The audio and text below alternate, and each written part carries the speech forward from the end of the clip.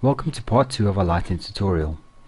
Now that we have a better understanding of each of the different lights available in our Advanced Graphics catalog, we can use a combination of these lights to create different lighting effects. The first lighting effect that I'm going to create is a daytime scene. The first item we will add to our scene is Star Sun. We do this by selecting the item in our Add palette and then selecting our variable Add Item tool. We click on our first point from where we want our sun to originate. Release the mouse button and move in the direction we want the sun to shine, remembering that holding down Control on our keyboard will temporarily disable angle snapping. We then click on our second point to determine the angle at which our light enters the room. A short line will produce a lower angle from our light source, and a longer line will produce a higher angle. We may need to do this several times until we are happy with the end result.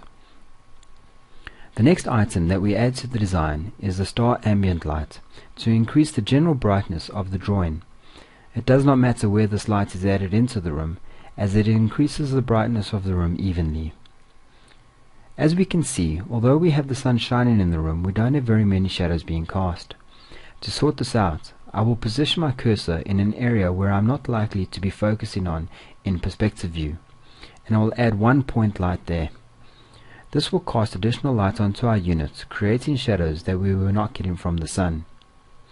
Depending on the size of the room, you may want to add some star point quarter lights to enhance areas that appear too dark.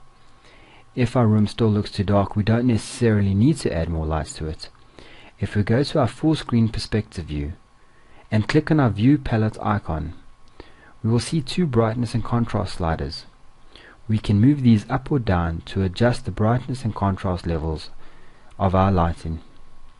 Generally, adding just these three types of lights will be sufficient for smaller rooms.